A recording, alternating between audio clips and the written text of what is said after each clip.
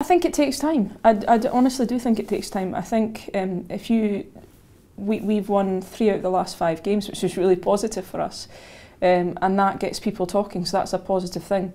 I think what we will benefit from, and what we have been benefiting from, is the wave of positivity around female sport in general, and that's really important, that we stick together as female athletes, as female leaders within sport.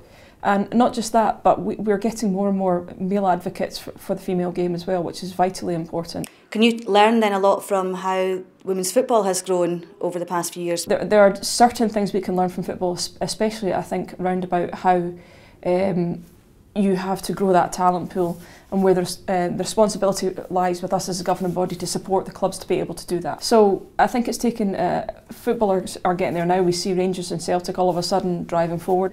Netball have a professional franchise in the Sirens, something that we have aspirations for. I would love it that a young girl watching us play in the Six Nations could in 5, 6, 7, 8 years' time be a professional rugby player in Scotland. In terms of the senior team, Six Nations coming up very soon, you've got a fairly new coach involved. How have preparations been? Over the last 2 years we've been building the resilience of the players, so increasing the training load that they can take. So Philip's come in and he's inherited a team where physically we're in the best shape we've ever been. So for him it's just then about applying those principles that he has from them in terms of his knowledge of female athletes specifically, but also what it takes to win in these kind of tournaments.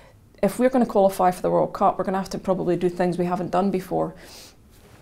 The Six Nations is fantastic, but all of this is about building towards that point, because the World Cup in New Zealand in 2021 is really something that the players are striving towards. There's excitement around the possibility of getting there, and that's really what Philip's charged with, is to qualify us for that.